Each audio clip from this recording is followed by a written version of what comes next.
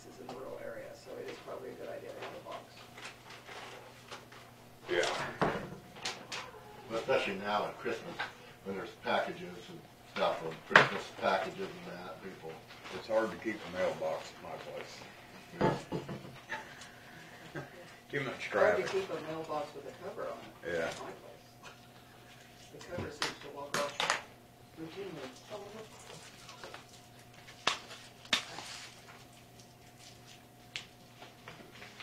Get all your beans and milo cut, Terry, or your corn. You didn't have any corn, did you? No, it didn't have any corn.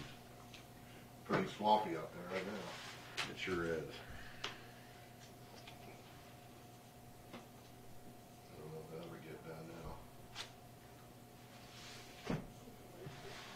Freeze is hard enough, they might. Yeah. Yes, oh, Yeah. yes. If it's about 10 degrees, probably go cut.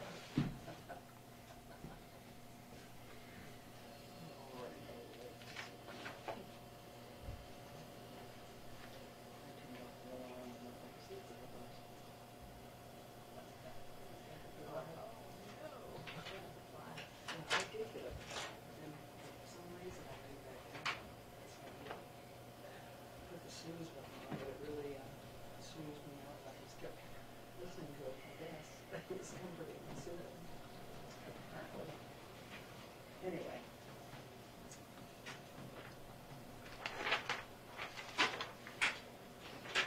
I move to approve the minutes from November 30th, 2018.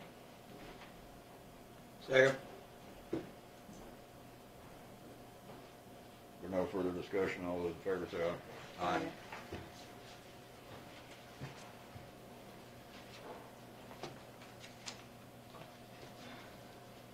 There's a letter on the rates on the auditor.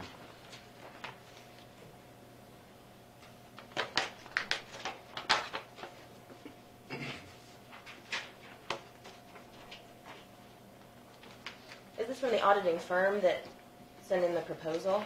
Yes, that's the proposal. That's, they're questioning the rates, and that's. Yeah, but it doesn't say how many estimated hours. It just says fees per level of employee per hour.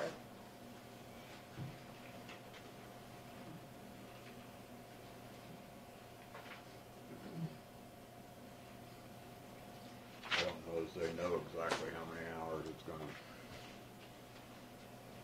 entail.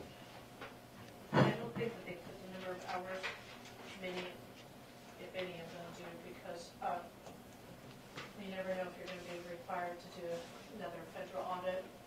If you have funds in excess of a certain dollar amount, then you're required to do a single audit on those funds. Oh, I understand that no one has magical predicting abilities, but like Eric Otting, when we asked him to engage with us, he gave us at least a dollar figure, and he said, depending, it's this much per hour, and I'm thinking it'll take so many hours, and this is the total. And I think, we just need to solicit for some bids. I think it's a little, I think if you want to do that next year, that's fine, but we're awful close to the first of the year to be soliciting bids. I'm sure there are people that want business any time of the year. You told me that last year too, because I said about wanting to bid out the auditing firm, because you guys have been using the same one for a very, very long time. We can at least get bids on hourly rates and compare hourly rates if they're not going to give us an estimated total.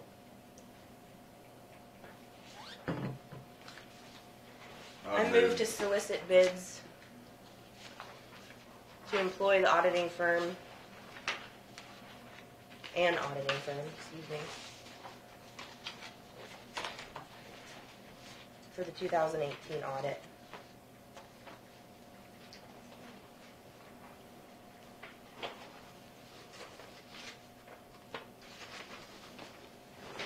I have a motion to solicit bids for auditing firm. Do I have a second?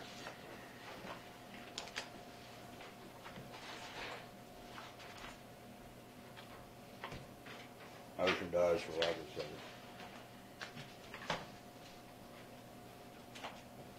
I would move to employ Lindbergh, Local, Pierce, Ferris, chartered to perform the auditing work for Lincoln County for 2019. Second. Is there any further discussion? Yes, the two discussion points that I would like in the minutes are, one, why are we not soliciting bids for this when it's a large cost to the county and it's a yearly cost?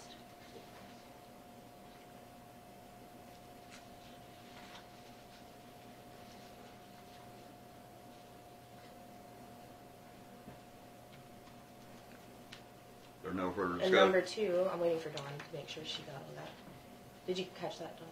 Okay, and number two is, why is the county continuing to employ the same auditor year after year without soliciting bids? What is the reason? Those are my 2 points of discussion on that motion.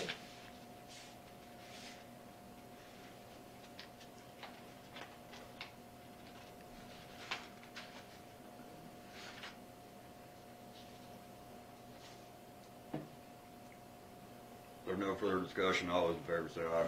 Aye. Aye. Opposed? Nay.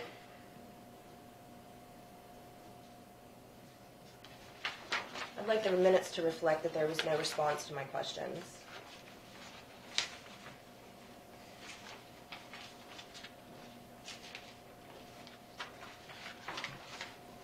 I think it's been discussed several times. I don't think the answer's any You said the different same this thing time last than it year was that the you last just said time. this year, which is, oh, we can do that next year because we're too late. Well, you better think of it earlier in the year, I guess. What kind of response is that?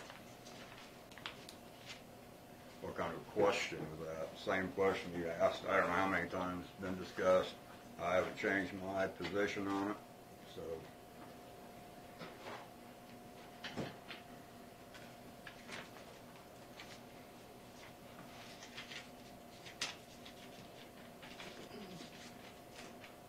I would only say that in my discussions with other commissioners and my involvement in other entities, when audit firms had to disbanded and bids were sought out, that it was difficult to find a reliable audit firm to do what you want them to do and do what they're expected to do. I think several of the county commissioners that I'm acquainted with went through this process a few years ago, and very few of them were satisfied with the results of their search, that they have really wished they would have continued with their auditing firm that they were familiar with, and the auditing firm was familiar with the activities of that county. So I would not at this time, until I see a problem with our audit firm, defer to seek another audit firm. So what I'm hearing you say is that familiarity and comfortability with an auditing firm and this governmental entity is the priority, not cost or potential even support for economic capitalism. And My experience with that, there is very little difference in the prices of audits, and oftentimes companies will bid low and to get the business, but it is a bad result of that. And so I I'm am interested. very hesitant to change audit firms that I am comfortable with and that has served this county well. I'm in the interested, past. you said your experience, yet every time I've asked, as Mr. Finch pointed out that I've asked several times, you say that you've never tried another firm. So how do you know what that, how are you saying you have that experience when I the believe I majority just explained to you that I have been involved with other county commissioners that have gone through this process, and they have not been very satisfied with their results. How many commissioners is that and what counties are they from? Because I just Dickinson, Morris, Republic, I believe was the other one. Maybe Washington, I don't remember. Juvenile Detention Center also went through it. Soliciting audit firms, and the one that, after we chose it, we found that there was severe problems with that firm, but we were able to work through those.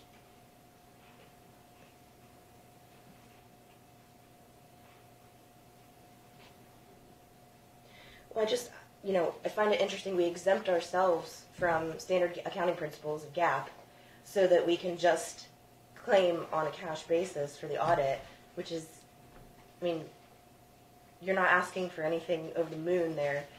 And other than that, it's basically a rerun. I mean, we went through everything with the auditor as far as setting up the line items with the budget. We never got a detailed analysis of anything, and he actually just caught a few things that were wrong for several years. So what you're saying is he's been here for several years. You're not comfortable changing until we find something wrong. But yet this year, for example, he told us to close the account that we had an open extra checking account with the Register of Deeds office, and that shouldn't be set up that way. And he's had several years to catch that, and we just found that out this year. So your comfortability and familiarity doesn't necessarily resound with someone who's efficient and staying on top of those types of things, yet repeatedly gets hired and contracted out without a total amount given, no estimated hours, and no competitive bids.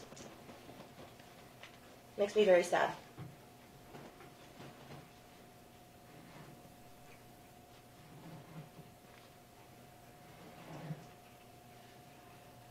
You know what we pay them, Don?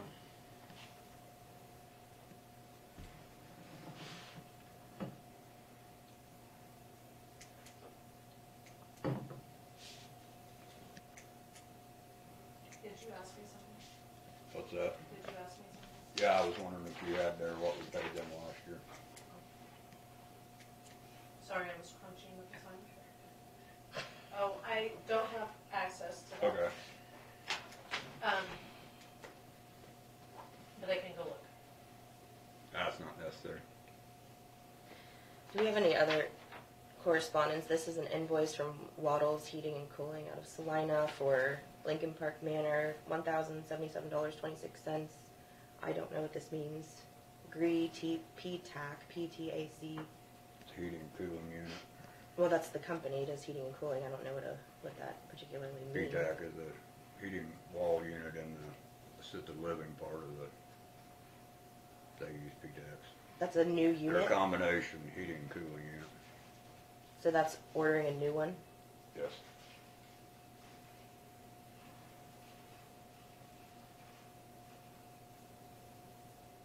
I'm not sure. There may be some more in the facility, but I know the ones in the assisted living are PTACs.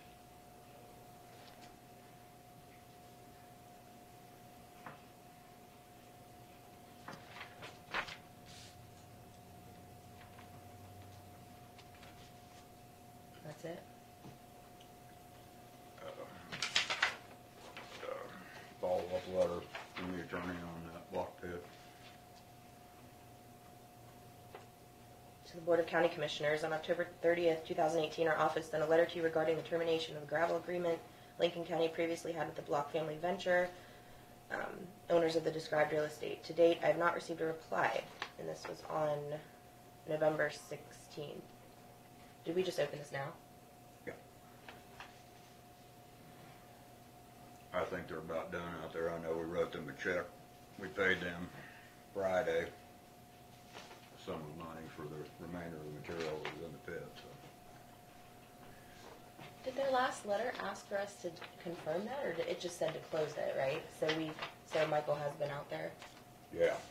Yeah, I think they've got everything hauled out. There's still a dozer sitting there, I think. I have the last letter.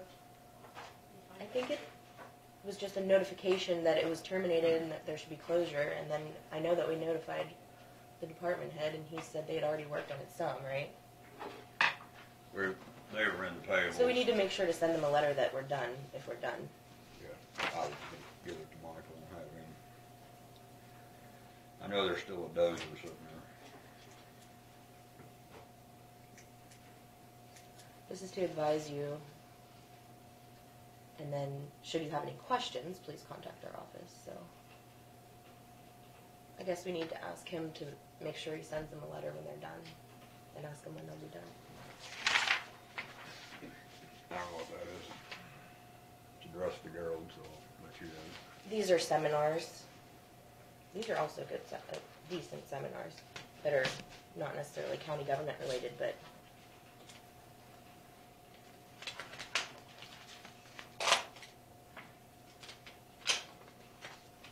Marilyn, haven't heard anything from Marilyn? I have not. I think what she's wanting to know is whether they could use the courthouse for President's Day activities, but I just don't know when. last year it didn't land on President's Day weekend, it was Sunday weekend. Well, David, let's go ahead and take care of you, and if she comes, she can take your slot. How are you all this morning? Thank you, Dave. Yes, sir. Fine, how are you? Thank you. Thank you. Uh-huh. Again, I find it easiest that when I come before you guys, that I have a prepared statement, and make copies for you, and then if you have any questions, you can ask me, when I get done. And again, I'll just read from my statement. On October 8th, we had the workshop with law enforcement officers coming over and speaking in the morning, and then in the afternoon, LaDonna Reiner, along with her staff, and Katie Gardner from Lincoln County Hospital, and myself completed the Stop the Bleed training in the afternoon with the Highway Department, courthouse staff attending the training. Since that time, 33 Stop the Bleed kits were acquired for the Lincoln Emergency Planning Committee through the County Attorney's Diversion Agreement Fund.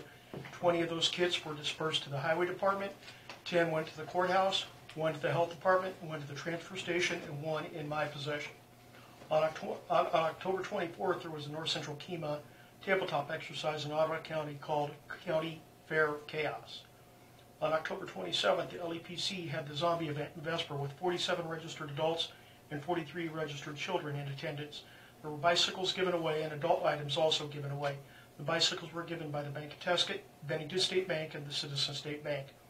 On October 29th and 30th, I attended the G290 Public Information Officer class, and October 31st, I attended the G291 Joint Information System class in Salina.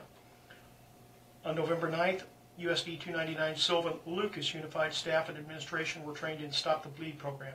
This, again, was conducted by LaDonna Reiner, her staff, Katie Gardner from the hospital, and myself. On November 16th, I attended the Healthcare Coalition meeting in Salina as I am an appointed representative from the North Central Kemah region. There is a water filtration system that is housed at Salina Regional for the North Central region. We had just-in-time training on the unit on how to set it up and how to make it operate. The system with filtered pond water, the system will filter pond water up to 99.9% pure at a rate of 60 gallons per minute.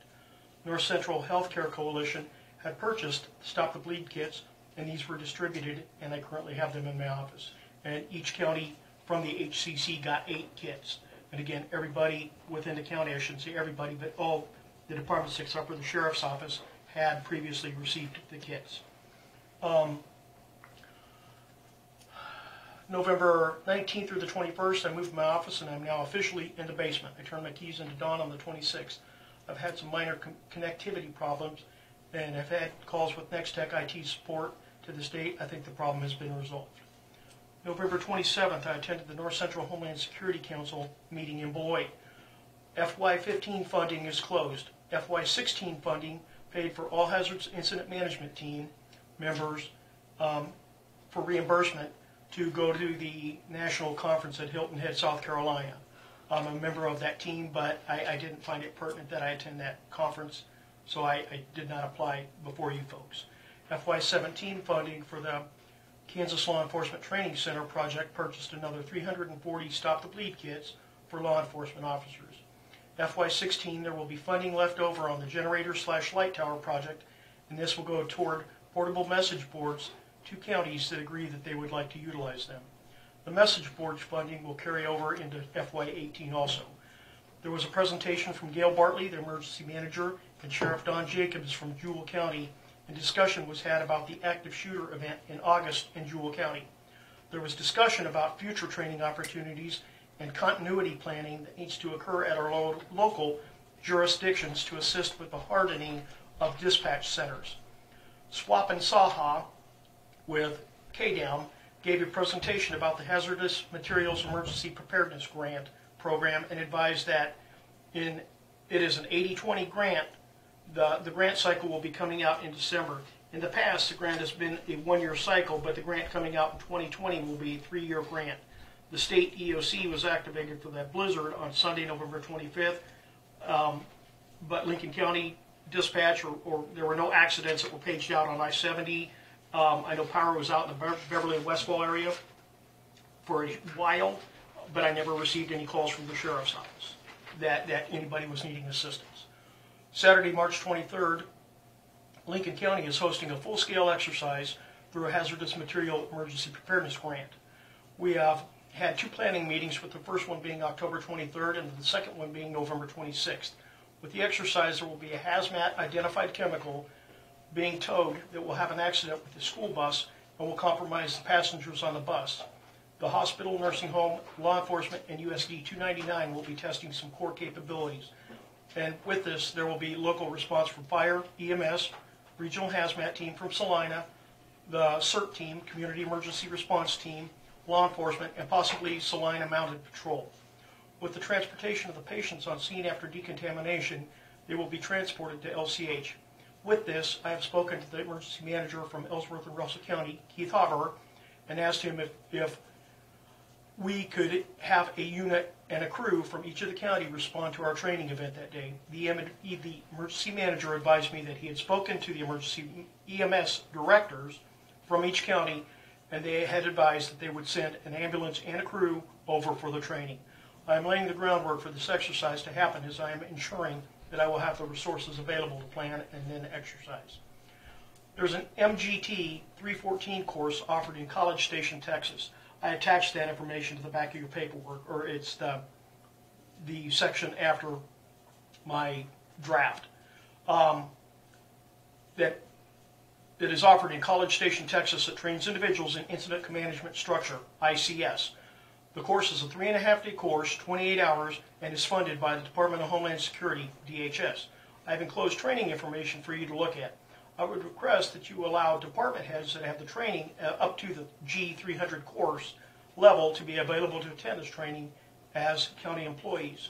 Would have the opportunity to receive this invaluable training experience that is directly transferability onto the incident management team, incident command, post staff, or emergency operations center in preparation for an actual large-scale incident. Participants will learn by examining the effects of their decisions while working in an incident command post setting using a notional jurisdiction.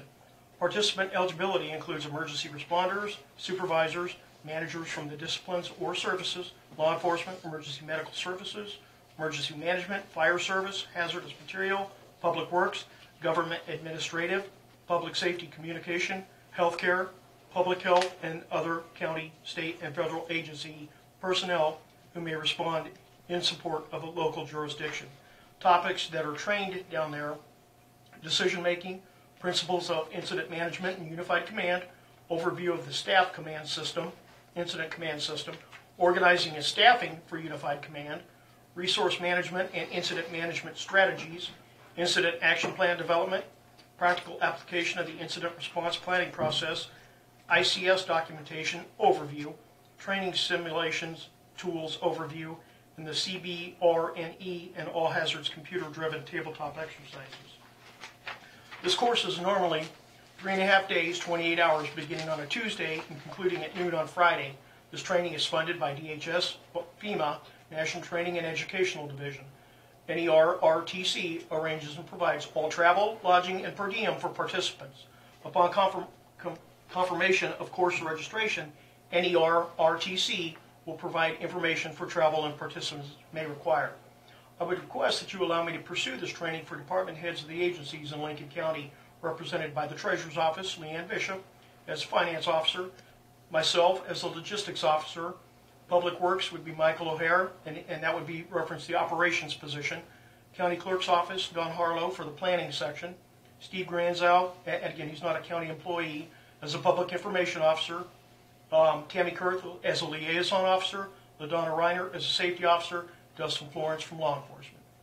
Resolution 2005-14, designation of the National Incident Management System, NIMS, as the incident management system is to be used for planning, responding, recovery, and mitigating from both natural and man-made disasters within Lincoln County, was adopted July 5th of 2005.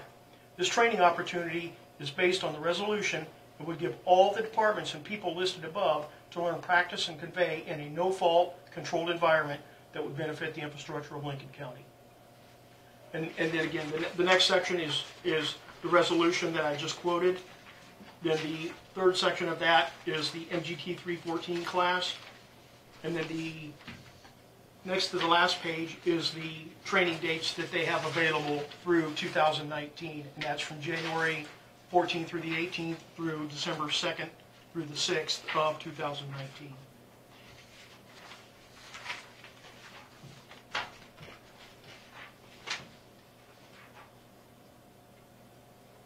Again, elected public officials are invited to come to this training also. One of the mandated requirements, though, is that you must have the G300 level training. The two current positions that do not, that I am aware of, are Under Sheriff Florence and Leanne Bishop, the treasurer, and I've sent both them information as to upcoming training by KDEM that will be put on in Hutchinson January 8th and 9th. So I'm trying to accommodate them and to get that training, again, if we're allowed to do this.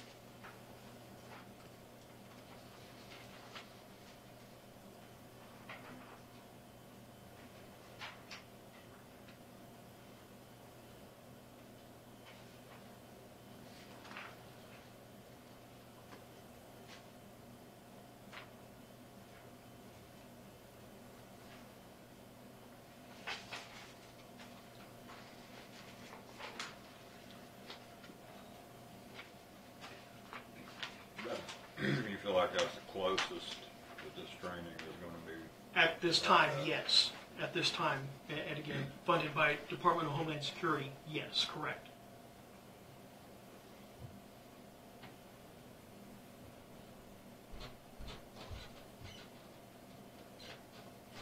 Have you visited with others that are interested in doing it?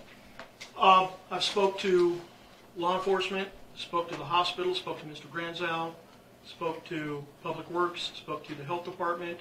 I've spoken a little bit to fire chiefs, as ultimately they would be incident command if there was a grass fire, a big fire like over at the lake. They'd be IC for that event. And there's interest within the fire chiefs, and I know all the chiefs or assistant chiefs have had the ICS 300 and 400 class when Rodney used to be here. Now, I had not had the opportunity to speak to Dawn, but at the last exercise that we did, she was one of the incident command staff as the logistics, I think is what your title was. But you did a good job that day. Supposedly. I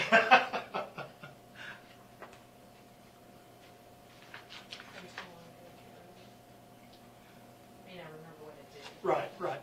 You slept since then, I understand.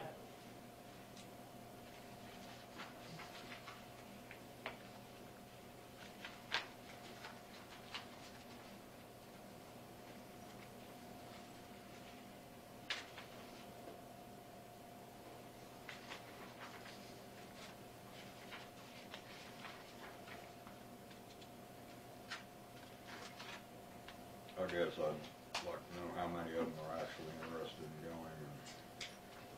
And again, we're having our LEPC meeting the last Monday of January, and this was talked about at the last meeting. Again, I could get more confirmation or get some better numbers. And again, trying to get a date solidified to where everybody could go, that might be the problem too. Or if I had to divide it up into two groups, that would be beneficial also. And that would lay the groundwork to setting up incident command with knowledge of everybody. Am I correct in they are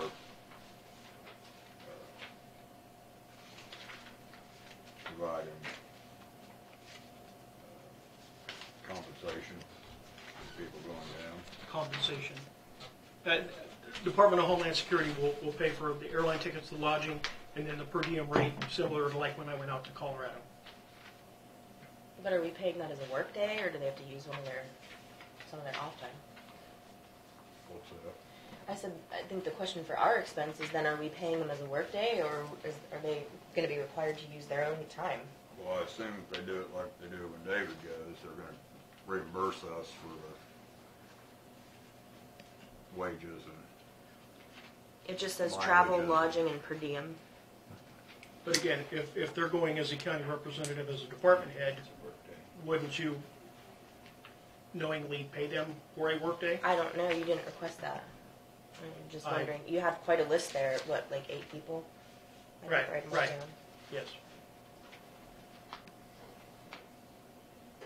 I'm just wondering, from my view of training, which I believe in training, how much training are these people getting in their own departments that is, for their own beneficial use on a daily basis versus attending something that's meant more for emergency management, EMS, that kind of, I'm sure the sheriff's But again, office in too. the incident command structure, you're gonna need a finance officer, which would be our county treasurer. Again, in previous documentation that I'd seen, Don's name came up as a logistics officer.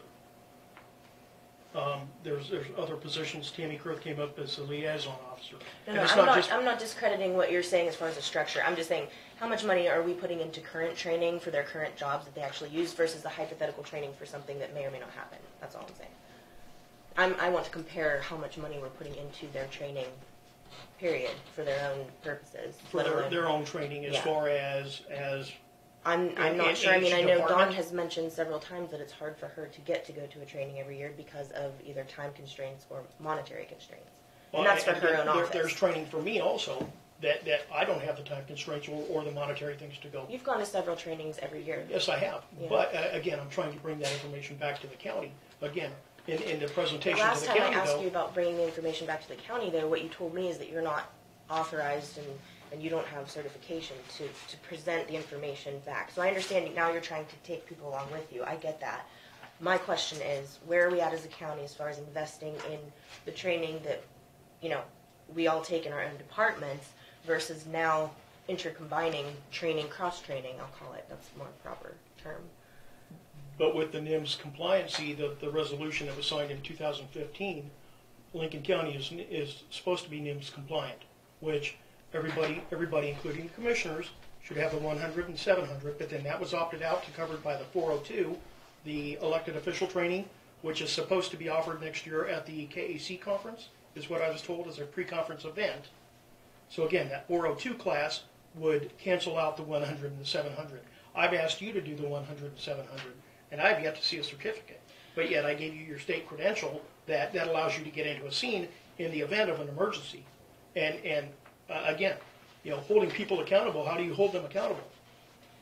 Do I have the jurisdictional availability or accessibility to cover other department heads and what they do or what they don't do? And again, I've asked that the ICS 100 and 700, the online courses, be completed as a pre-employment position responsibility after they do their drug test or their fitness test that they have to do now. Do that through that process, and then that person would not be taking up time sitting there with their department head when they should be out learning whatever they got hired for. In my personal position, I don't see it my job to personally go and physically interfere with any kind of scene like that. I'm sitting here looking at the finances. That's what I've been hired and elected to do. So I understand your concern that you want everybody knowledgeable and everyone aware that would be hypothetically involved in this scenario. I'm looking at the overall cost of what we've put into emergency management over the last, 2 decades versus what the output is, the cost versus the actual output. And I'm not devaluing its validity, but there's a certain time when you need to put constraints on the expenses. And that's why I'm saying this cross-training idea, it's not a bad idea. What I'm saying is, how much have we already focused on internal training versus cross-training? I don't know that makes sense to me financially, is what I'm saying. The cross-training is funded by Department of Homeland Security. Whether we go or not, those seats are taken. It doesn't matter. I'm just trying to educate and have everybody on the same page. Again, you can send me to all the trainings you want or that I'm allowed to go to, and I can bring that information back. Does everybody always attend meetings? Let me give you an example. Does everybody always attend meetings? Attempted to I'm set talking, up. can you give me a moment? I can attend all these meetings. I can bring the training back. But do all these department heads always come to these meetings? Quarterly fire chiefs, the LAPC? Probably not. And why not? They're appointed by the commissioners. Where's the accountability? There's people within the county that are appointed by you that do not participate. Why? And that's not I can't go, by God, you need to be here because the commissioner has appointed you. That's not my place. That's back on you. Well, I'm glad you're bringing that to the table, but this is the first you've brought a complaint to the table. But what I'm explaining to you financially is that you have to, that's where my perspective comes in. If you have people that don't want to participate, but that's their field of work and their duty, that needs to be discussed, and it hasn't been discussed. So that would be a legitimate concern that you have. I understand that. Financially, you're asking us to make a decision that I would just like to see the comparison there as to what kind of training we've done in internal departments. I mean, we had a lot of confusion earlier this year just in our own taxing system. You know, I think if we can't properly figure out the tax structure within our own courthouse, that would be take priority over a hypothetical scenario, which we do respond to things regularly that are small. You're talking about, I mean, these people train for the World Trade Center. What did it say? There's different training capabilities. Yeah, Hurricane yes. Katrina. Yeah, so yes. I'm saying, but that's what they're for. I mean, it's very, very large scale. I get it. Or the tornado that wipes out half the county, or flooding. Flooding. Again, there's different things that could happen. Yes, and again, we cannot be prepared. That's fine. I don't care. But again, if we have the opportunity to send these people in a no-fault win-win situation. But what you just said is they won't come to the regular meeting here, but now you're going to entice them by going somewhere else. I mean, that's basically what you're saying. You're providing them an opportunity to go get the training because you're putting it with a carrot. So I understand. But you also came to us for the first time with a complaint today while you're presenting that. Okay. So that should probably be explored, the complaint. I think probably the ones that are interested in going to it do respond to most things. Mm-hmm. I think the ones that don't won't be interested in going to the training. So right. I think I'd like to say I'd like to know how many are interested in going. So. Okay, and I can find that information out and I can report back on that. That'd be fine.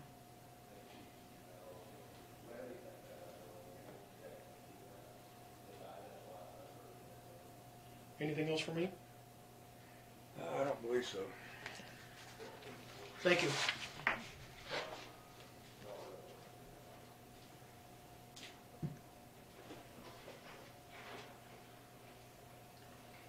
I'm gonna cut it. They Yeah, moved maybe. the file cabinet I don't that was think there. it needs to be quite that long. I'd tie a big knot in it and get it up. You know that file cabinet sat there, so Oh. it's not any shorter, but it feels awkward over there.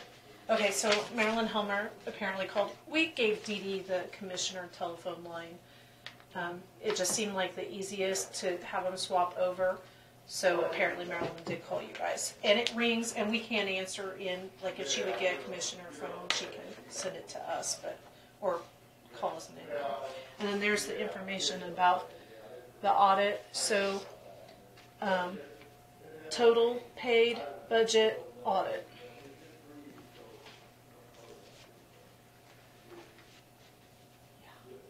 If I remember right, that firm in Hayes wanted $25,000 to do a full audit of the senior centers and the council on aging. So that kind of gives you a comparison cost-wise as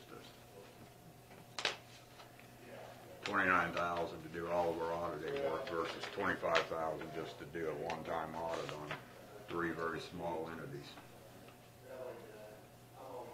Well, maybe they didn't want to get involved. I said maybe they didn't want to get involved. It wasn't really, an enticing scenario to make money.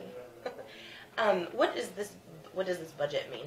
That's when they prepare the budget. So it's a long drawn out process, but not just meeting with you guys, but then they get all of the department heads' budgets in, and then they do. But you subtracted that amount. Well, I'm just pointing out that's the dollar amount for the budgets. I'm sorry. You went right to left. I'm looking left to right. I okay. thought that they just sent us bills. I didn't realize they sent us a specific bill for budget. So I thought they basically send us a bill 3 times per year, and I thought it was just for their So time. they're billing separately to do the budget. Yes. So they can do the audit and not do the budget, and that Yes. would be the difference there. To prepare the budget is that for Yes. 3,390. And of course, they use information out of the audit to help prepare the budget, so.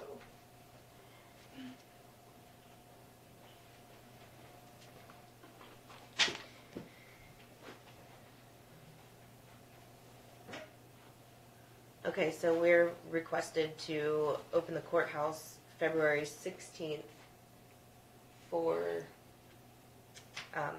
Lincoln County reenactment.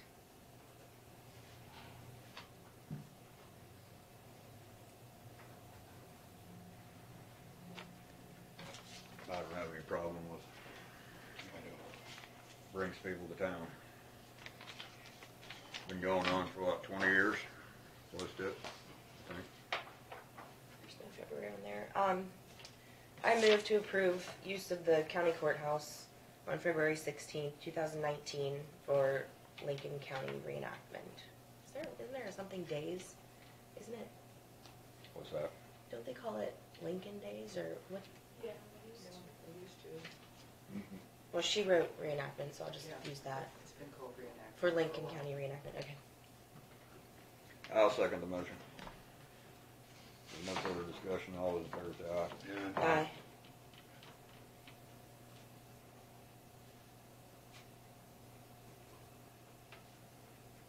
Who seconded that? I'm I sorry. did. That's what I thought.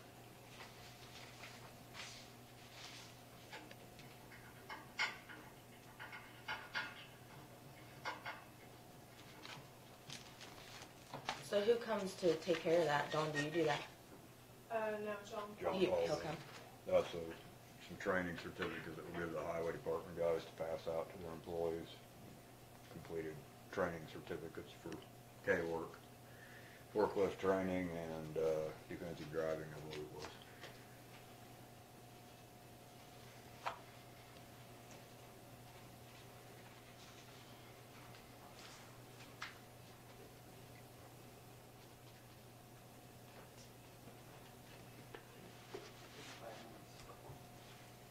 You want me to go?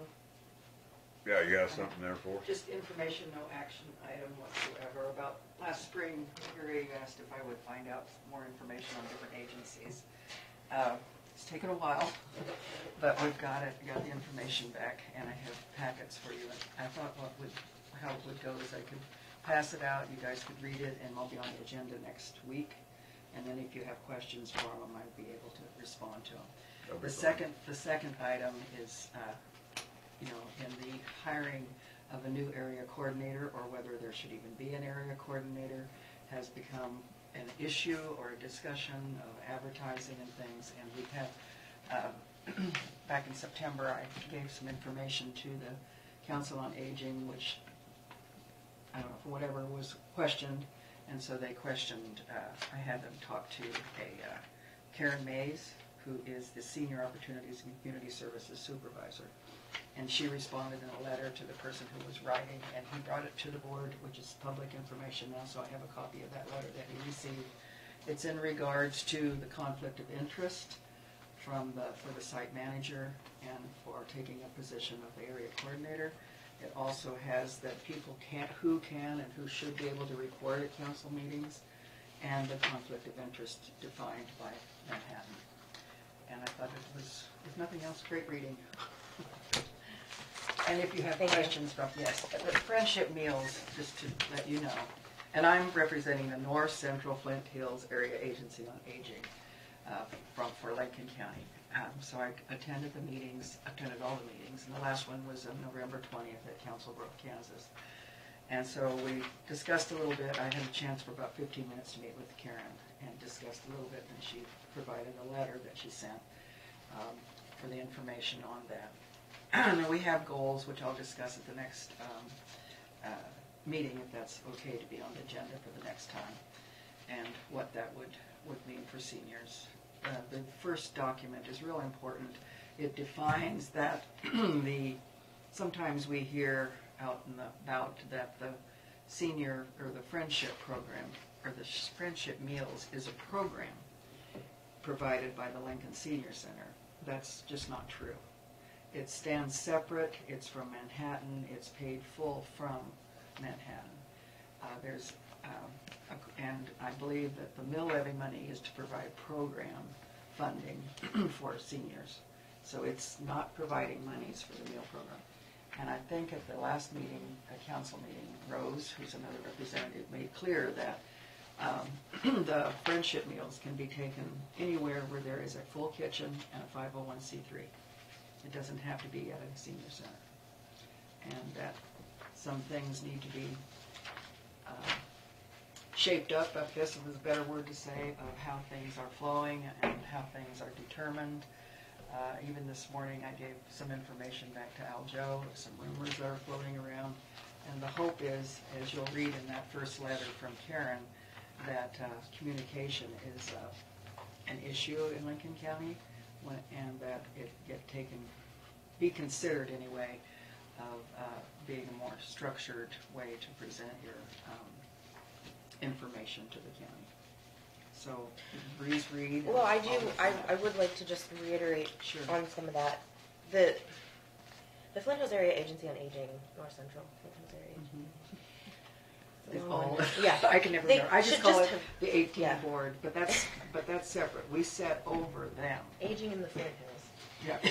should only really have any primary authority or jurisdiction over the friendship meals itself. That's right. Just because the senior center decided to facilitate that program does not mean that they report to and or have any other responsibility outside of the meal program to that agency.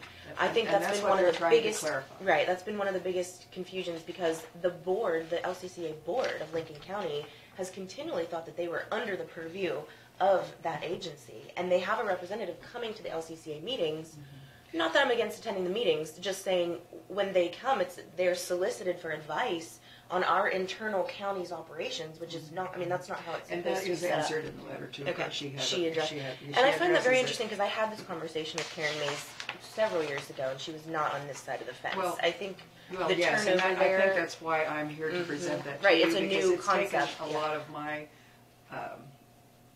lobbying, if you will, of trying to Questioning. present that.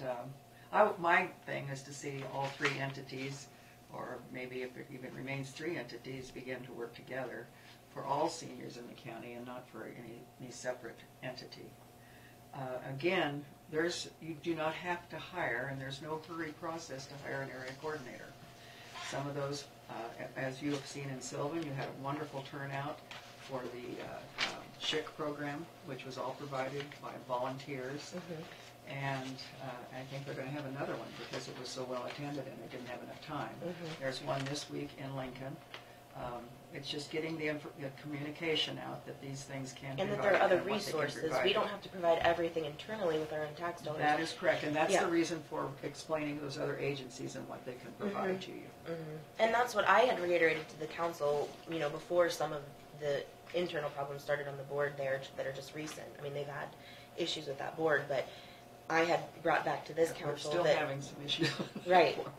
I had met with Karen's actual supervisor, and then she had put me in touch with the Salina office, and they do provide those things and or help facilitate them through other areas to get wherever the final destination The may be. problem is as you get older, and I can testify because I'm older, it's hard to give information over the phone. And a lot of time, you can call It's a nice to toll-free have number, someone and right it's, there. It's really good to be eye contact one-on-one person. But that training is provided, and we can... And mileage reimbursed for those and people who do we have it. SHIC trainers in this county. Yes. And maybe that needs to be tapped in and looked at and...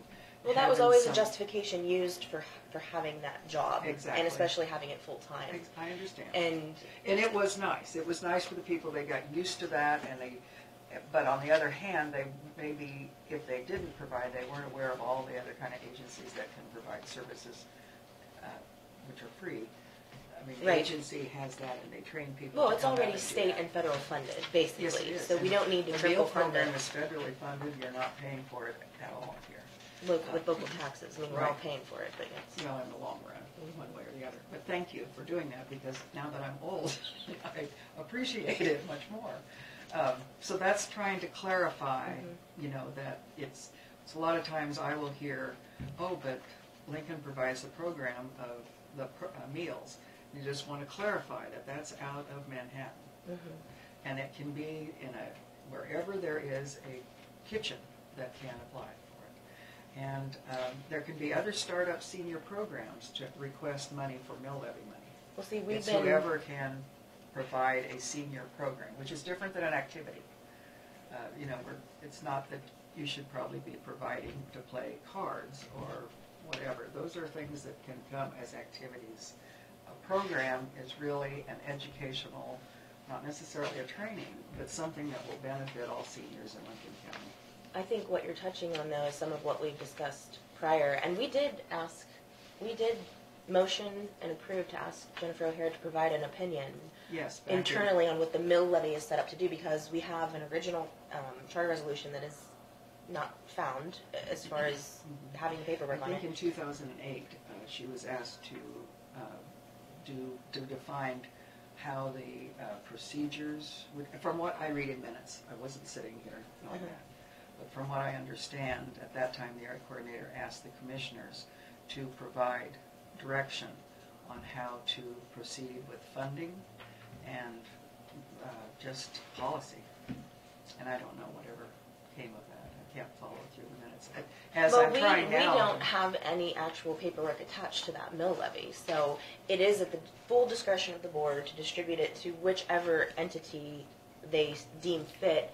And I think the debacle that's been happening at the LCCA for quite a few years deems them unfit, at least temporarily, until something changes and they have a new structure and they've provided some sort of legitimate, I mean, they have enough money saved up that they can revamp themselves. They don't need our money to restructure themselves. And, you know, I think that at one time you commissioners talked about freezing money and things like this until things got thing. And, you know, you may, but I will tell you this. We haven't even distributed the last payment, right? Yeah.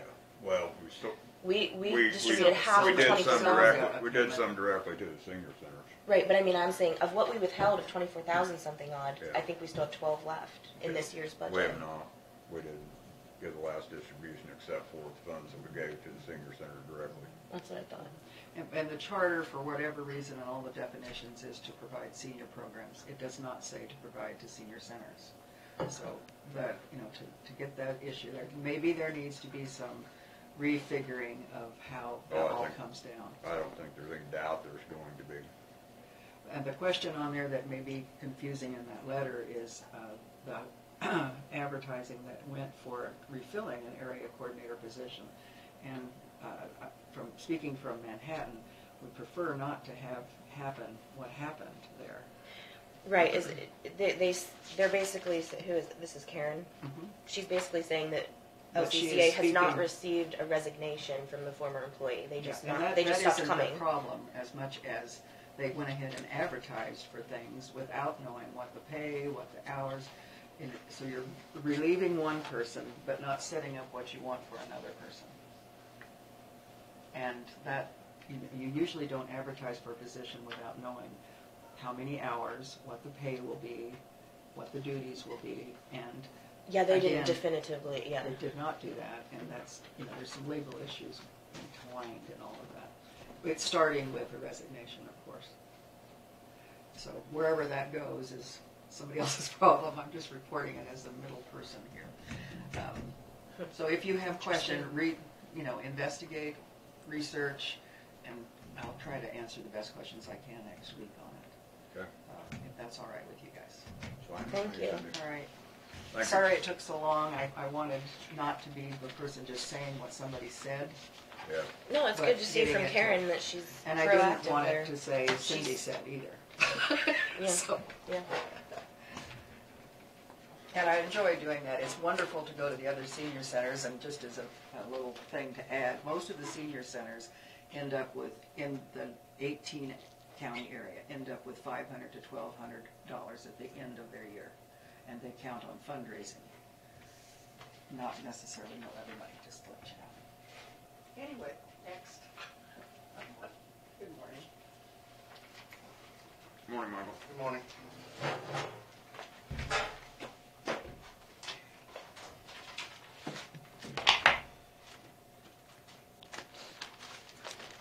the Lincoln County Highway Department email? lchighway@lincolncoks.org. Okay, thank you.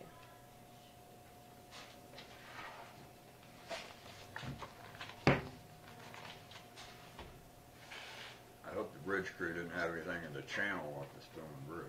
Not in the channel, but it's holding them up from driving piling I'll right bet now. it is. I haven't been out there today, but it was. It's back coming out. down. Has it? Yeah, it's coming down, thankfully. They did last week get the south abutment drove, and they were hoping to do the south set of piers starting today, and then get moved around to the other side and start working that abutment and pier there also. Of course, they're going to be delayed a little bit on that, but I think the water will come down in the next few days here and allow for them to continue here.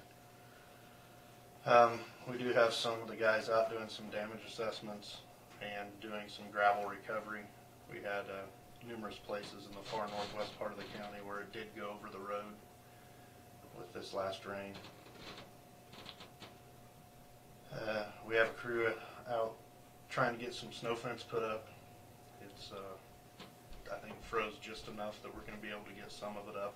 I think there's going to be a few places that we might not be able to get it up at all this year, but we'll try to get it done in as many places as we can. I think we're supposed to have some colder nights this week. So. Yeah, tonight and into tomorrow, but by noon, the rest of the week, I think it's supposed to get up above freezing, and things will start thawing out pretty quick again, I think.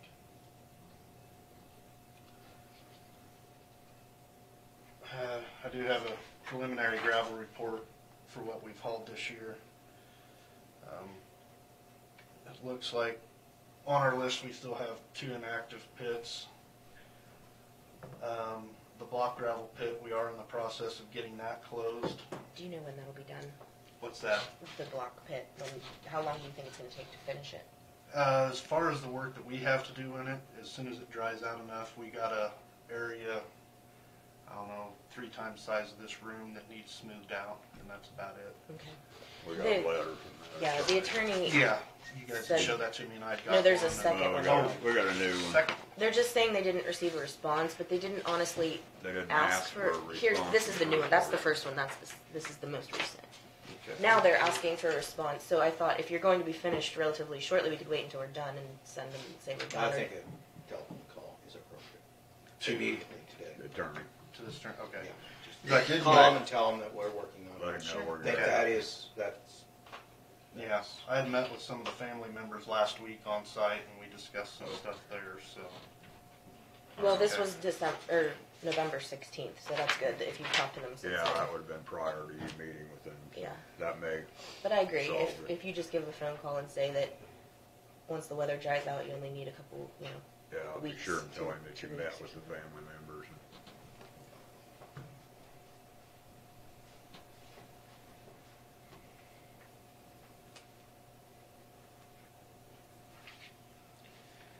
I don't believe one was mailed to us, so.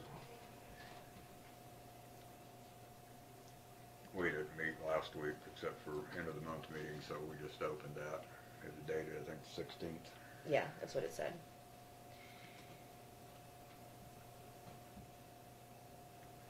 You can take those if you like. So you've got the phone number and stuff. Okay. Dawn probably needs to keep them though. No, that's fine. I mean, if you want. That's fine, you guys can keep them. Do you have a county cell phone? No. Okay.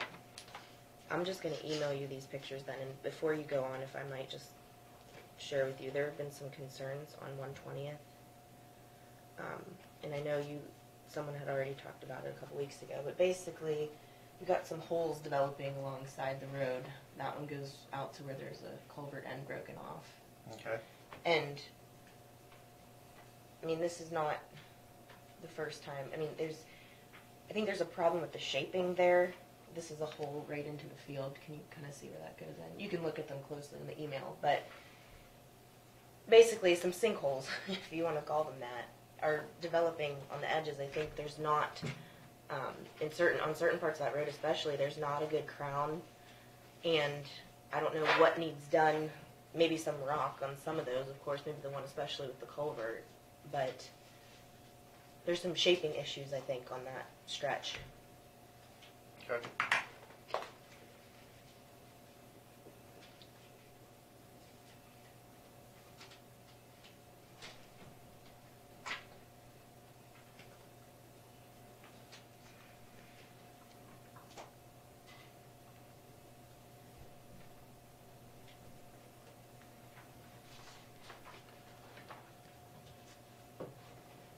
You guys are welcome to look at this. I'll try to get something more formal put together for you.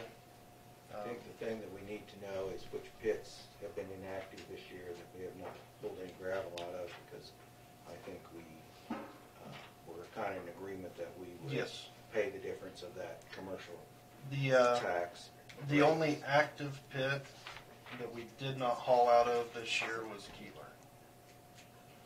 And we're just at the very end of finishing up that pit, but we do have some piled there yet. There are a few that we did not get a lot hauled out of. We tried to get some here a couple weeks ago, and it's just too wet.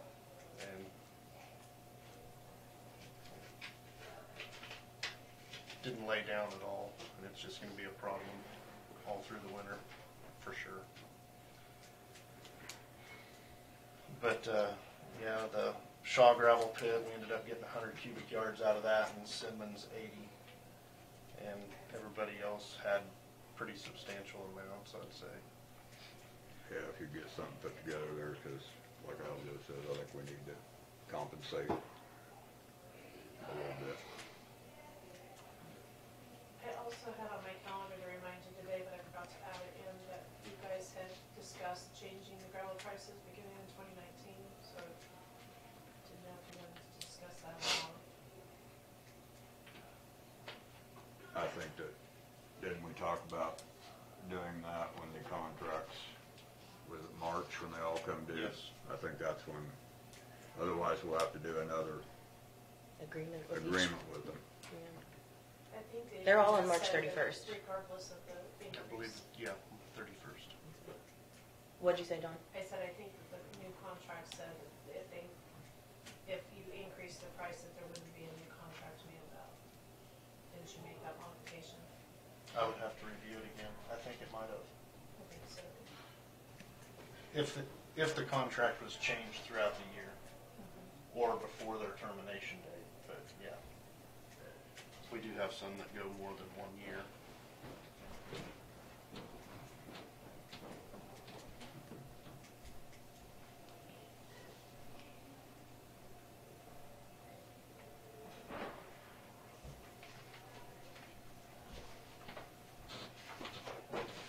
You know, and gravel is still a constant issue with us. The quality and the volume has definitely changed over the years. I will let you know that we did haul, looks like 4,350 tons of quartzite 1-inch roadstone. I think that would equate to around just shy of $45,000. So it's an option. I don't know. You said it did come out to about 45,000, I believe it's just shy of $45,000. and that comes out of the gravel line item in your budget. Yes.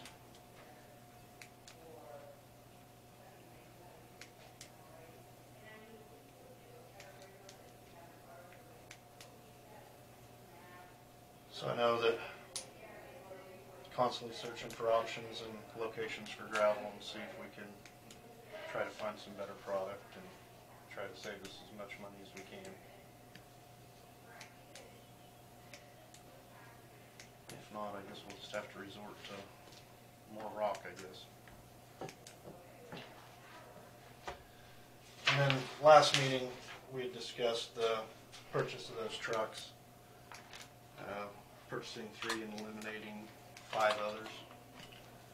And you guys wanted to see what some expenses on those trucks were. And between those 5 trucks, we ran a queue on the last 3 years of expenses, and we had $144,820 worth of expenses on those 5 trucks. And one of the plow trucks was a little over $16,000. The other plow truck was a little over $10,000.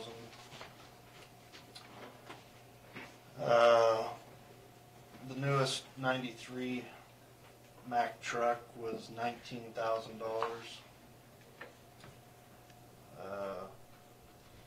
Both of the other trucks, there's an 89 that we spent a little over $52,000 on, and then the 1990 we spent $47,000 on that one. So How much of that is routine maintenance? I don't have that exactly broke out of there. That was total expense on it. Of course, the plow trucks are going to have very little. I think they probably get serviced once, maybe twice a year. Now the gravel trucks that are running, yeah, they're going to have a little bit more miles and stuff put on. So yes, there is some routine maintenance that is included in that. And that was 144,820, 3 years of maintenance for 5 trucks. What was the price of the new trucks that you were proposing, the total? It looked like around 160. Times 3. 3. Correct. And those would come with the warranties. Yes. And plows and spreaders. You know, it's just not a bare truck. It would.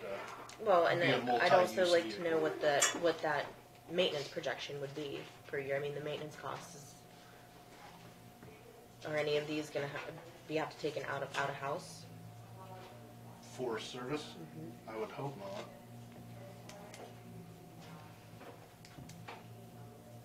You know, well, they're under warranty and everything. Outside of a service, there shouldn't be any expenses on it. All 3 of those are gonna be spreader. They're gonna act, they can use as spreaders. Yes. Or snow plows or. Plow, gravel. snow track.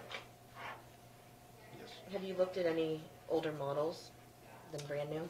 I have not yet. I have not had time. That might be something worth doing. Is that the government discount with that government discount? Yeah, and like I said, I've only checked at one place at the moment. And that was mainly so I could get a chance to go down and look at one. Ellsworth County just recently purchased one. I just have not had time to make it down there to look, so.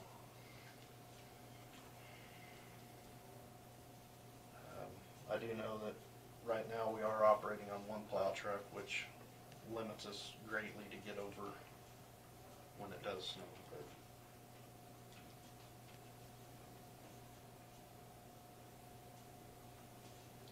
What's the difference between using the plow truck for snow versus using the plow on the grader? The main 2 differences is with motor graders you have what I call set down pressure, and if you're not careful you can damage your highway a lot easier with a motor grader. And not only that, it takes the motor grader away from being able to go out and get on their other roads, the gravel roads, quicker. And we do not have the ability to put salt and sand down with a motor grader either. And they're about 30 mile an hour difference probably plowing. Yeah. Can be. You know, it depends on the conditions. Each and grader everything. have a plow, or are they sharing one between the route? No, each motor grader has a plow. And, you know, and the plow only has to be utilized typically when there's drifting. If it's a 6-inch snow that lays flat, you know, the moldboard under the motor grader will be able to take care of that snow, no problem. So are you only using the plow trucks on the highway, on the paved Yes, highway? they only get used on blacktops. I So believe who's here's operating it? the Or truck them? drivers. Not one specific one does plowing?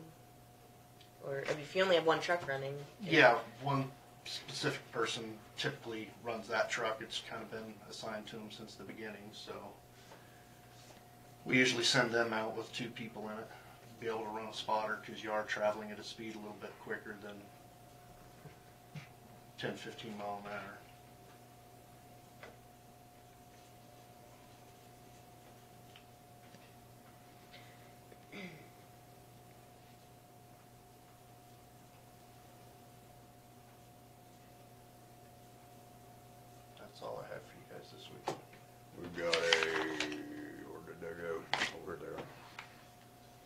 assume you want to pass those out from K-Work on some certification for yes. forklift training and defensive driving. Yes. That would be perfect. Excellent.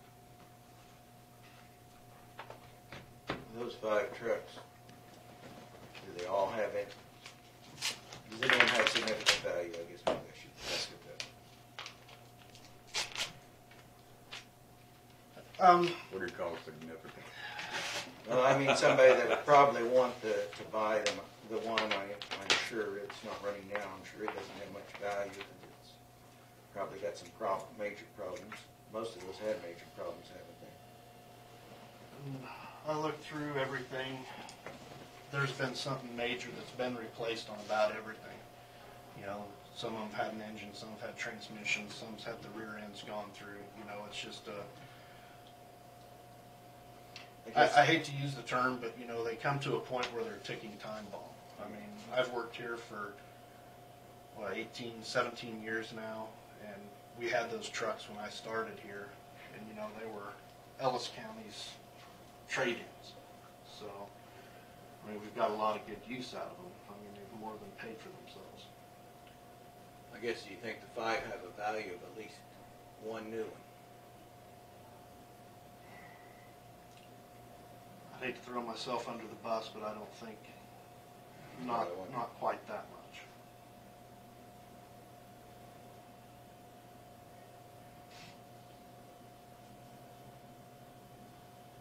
You know, and if we could work it out, I would love to, if we did do the trade, be able to save the was it the 95 Mac and convert it back into a tractor, so we'd have an additional tractor to pull the low boy with and whatnot when the other ones are hauling gravel. We used to have an additional truck at one point, and we have since sold and never replaced it. But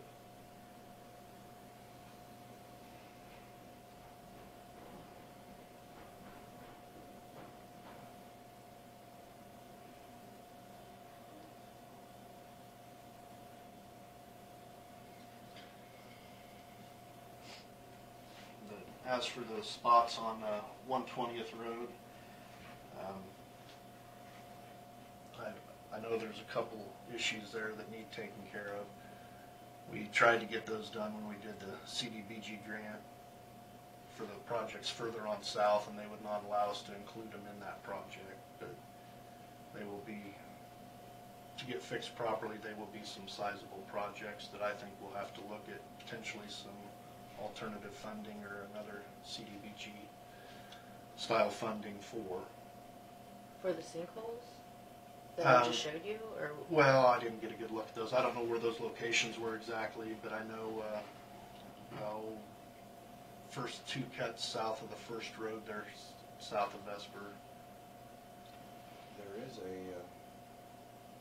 did I read this week that there is going to be some money appropriated for rural infrastructure. You know, that it was not a large amount of money, but there was some money there that, since that is a major north-south route in the county, I don't know whether Tanner or Kirk-and-Michael was aware of that, what that program's coming up, but that might be a place that we could find some funding. I mean, we've been very successful at doing that once in a while, and some major problems, the Beverly Barnard Road. That problem was solved. We just happened to be ready. That was an ARA project. Yes. So, you know, I think, I guess I would say that we need to look long-term at that road, not patch. I think it needs to be a long-term process where it is well done. Yes? Even if you can't get to it right away, would you at least put a sign up so people don't run off the road? My mom is 91. She drove that road, and I swear that woman was white as a sheet when she got home. She said if I would have met somebody, I would have got over. I'd have been down in the horn. And there's 2 places there. I'll have to do some thinking to even know what I could sign it with. I mean, if you could put one of those white flag things the or something so flexible that car people cement. know Just so they know that it's that there gone. is holes there. that's dangerous when you don't know they're there. It's extremely dangerous. Well, and you probably didn't see it. They're not small. I mean, No. they're into the roadway, the concave part. You know, and I know that funding options will vary because that is a federal aided road. So What are you looking for funding for? The materials? To buy some rock? For base? What? it's mainly going to be materials and equipment, and labor, everything. You know, Reconstruction. that it basically will be reconstruction because right now the slopes are straight up and down. That's the way it was designed in the 20s, 30s, whenever it was built. And we need to do like we did further south and bring in thousands of cubic yards of dirt and put it on a 3-to-1, 4-to-1 slope. You're dealing with right-of-way, fence, all of that to be able to get it back to the way that we build roads now, you know, and what's the standard practice today. You know, when it was built and designed back then, that was standards. So who do we have that can design that project out and give us an overview of it? On cost, Both, strategically and cost. Tanner could do all that for us.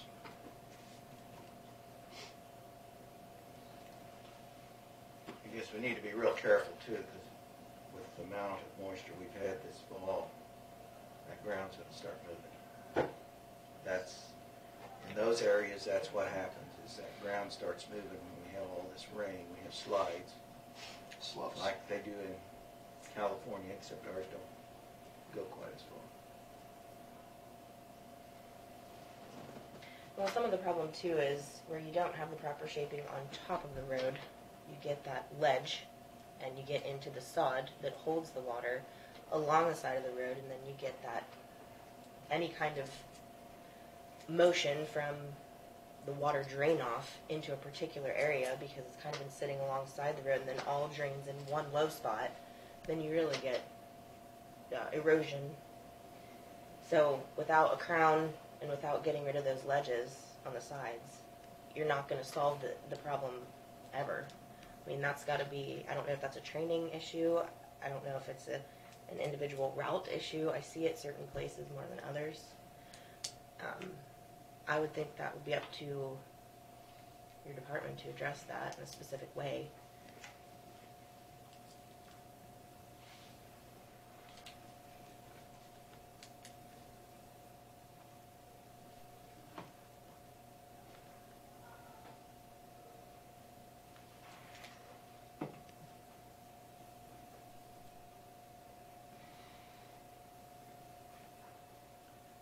You know, have anything else for me? Or What do I do?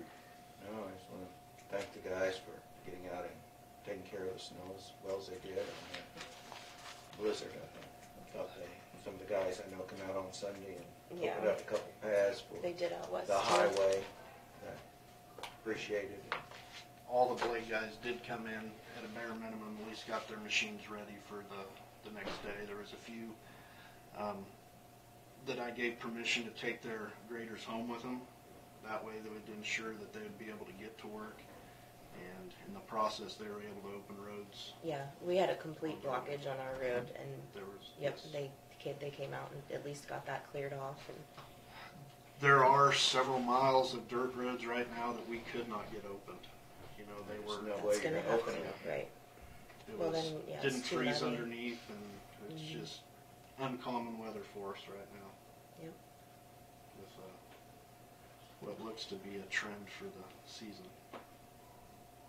Yeah, it's 14 inches of snow already, I believe they said.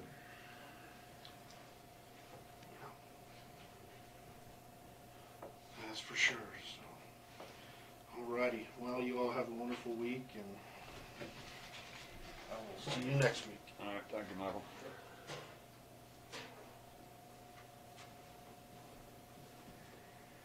Jennifer? Yep.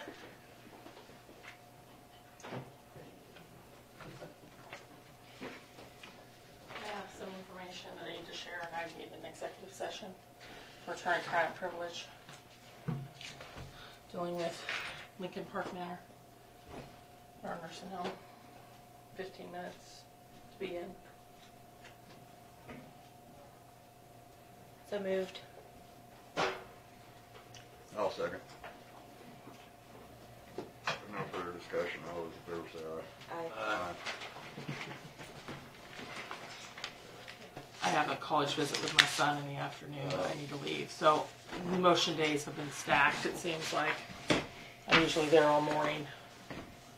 So if we came in earlier and did it earlier, like 8 or 8:30, if I could manage it. But so I guess really, my, I need to get Mr. Hay on the phone. I could come in earlier. Okay. and my question is then you don't have a scheduled meeting with anyone at the state No, at this point? I double checked last week and sent an Okay. email, letting him know that there was just some couple days I just couldn't move, like the 10 things that were on, and he hadn't heard back yet. So I'll double check again with him. But no, I try to make myself available. But I just want to let you guys know that stuff. So let me get to cracking on the stuff that we talked about. Let's see what we can do. Thank you. Thank you. Do you have anything else, Don? No. I think we need to, Christmas Eve and New Year's Eve both fall on a Monday.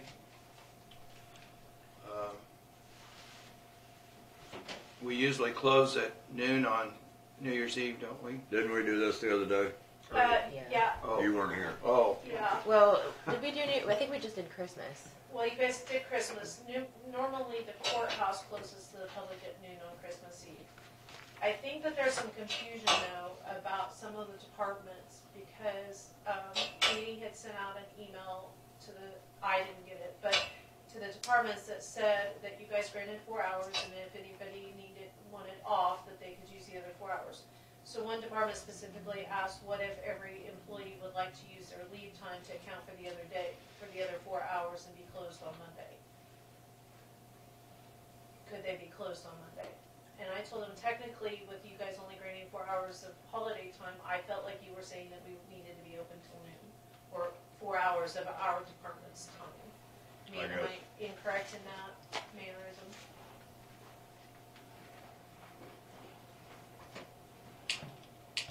I think that's up to the department head. If they can close their department, I that's don't. one thing. The other If departments can't. part of the I mean, county's open, the whole county has to be open, in my opinion.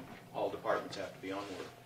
I don't think that we can let, But that would be like, I mean, if Tammy's her own entity, elected official, if she takes her own leave time to just not come in that day, and she knows she's getting the 4 hours because that was granted, I don't think we have any say over that. It's, She has somebody to cover for her. I mean, someone will cover for her. she's an elected employee, she doesn't have leave time anyway. Yeah. The question came from the highway department. They had every employee say that they wanted to be off except for one. And so the question is should they be open? Should they not be open? Do they tell the one, I'm sorry, but you have to be cover off if this. everybody else says that they don't want to work? Or do they make the one employee come in and run the department, which is basically sitting there for 4 hours? I told them that I felt like they'd be open. I mean, I thought that's kind of what was decided, was that the courthouse would be open till noon. So I think the intent was to work half a day when we made that motion. That's what our department usually does. Work half a Just day. work half a day, and then I usually stay. Well, and With ultimately, anyways in the afternoon. yeah, you can't make it fair across the board because the sheriff's office isn't going to close and EMS isn't going to close. So it's not going to be equal for everyone. And if you're an And elected you may want to official, use that time to move. well, and some If the weather is departments, decent. some departments start earlier. So probably the highway department, if they start at 7, then their end time's going to be at 11. So that's what I thought, anyways. But if there's anything different, let me know. But the courthouse will well, be where's closed. the specific question coming from? What department? Well, when Joe mentioned what are they gonna do, I just thought I told the department head that they needed to be open half day, whether it's one employee that runs it or all of them. Yeah, let them decide. The department head can decide. That's, I mean, so I guess is that okay for me to say that? Yeah, I mean, it may be just that they're there to answer the phone. Yeah. But if there's a major problem, I mean, They'll somebody, have to call people in. they'll have to call people in. I mean, if we have a snowstorm, they're gonna have to come in. That's all there is to it, probably, on Sunday. But I think that if you've decided to, and I'm not against a half a day, I think every department is open a half a day. We only did Christmas. Do we need to do New Year's Eve, we close to the public at noon, but we're still here afternoon, so it's not That like. closes you're- out the Okay. books. Okay. Yeah.